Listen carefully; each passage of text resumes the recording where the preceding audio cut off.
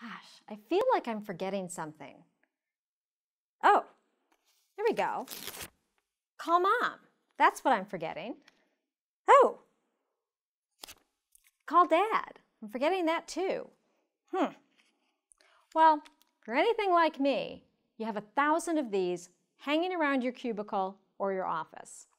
Fortunately, Outlook allows you to create electronic sticky notes. So let me show you where those are located. They're kind of hard to find.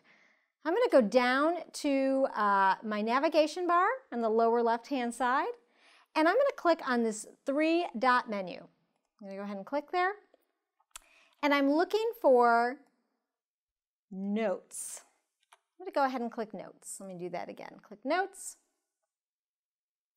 This is going to open you up to a place that you can store electronic versions of sticky notes. You can see I already have one. Remember to call Ethan before the end of the day. I guess I didn't have room to put that on my shirt somewhere.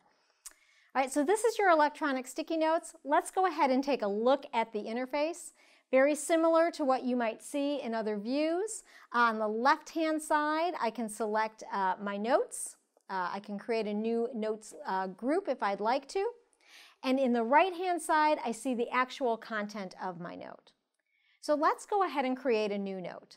I can do that by coming up to the upper left-hand corner and selecting New Note. All right, so I'm going to go ahead and do that. Or I can press Control+N from this view. So now you see I have an electronic version of the sticky note. I can just type in what I'd like. Order birthday cake for Elliot. All right.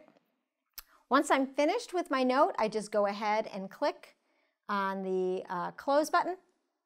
And it's added kind of to my electronic desktop, I guess you could call it.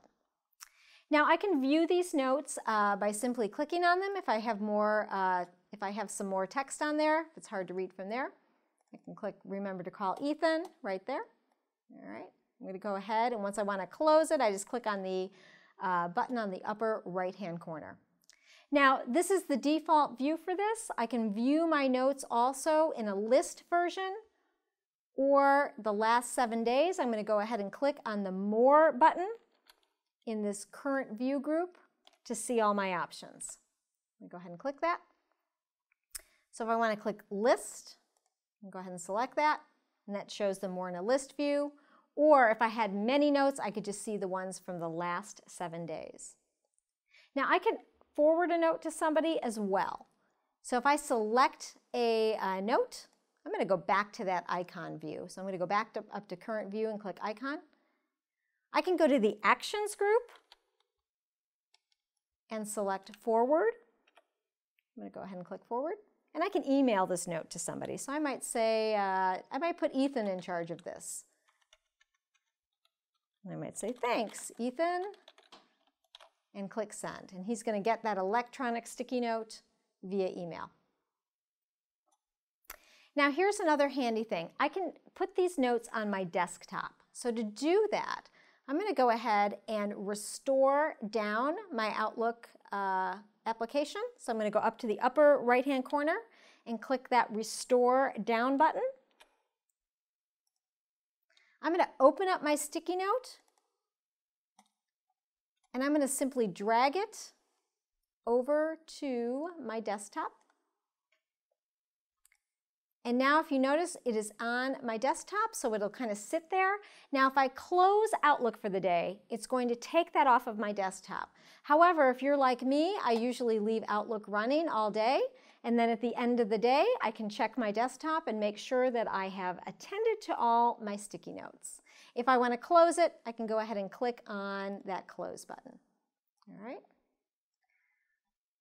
All right, so let me also show you one last thing. If you want to have your notes view on this navigation bar, if you use them quite frequently, you can do that. So I'm going to go ahead and click on that 3-dot open menu right down on your navigation bar. And I'm going to select Navigation Options at the top. And I'm going to go ahead and say, go ahead and click Change my maximum number of visible items. up to 5 and make sure that Notes is in the 5th position. If I wanted to, I could select it and move it up or down. And I'm going to go ahead and click OK. Now I have Notes on my navigation bar, so if I click Mail and I wanted to go back to Notes, I could simply select it from there. Now if you want to reset your navigation bar, simply click that 3-dot open menu, click Navigation Options, and select Reset at the bottom, and then OK. And that will take it back to the way it was. All right, so that is how you can use Notes in Outlook and save some paper.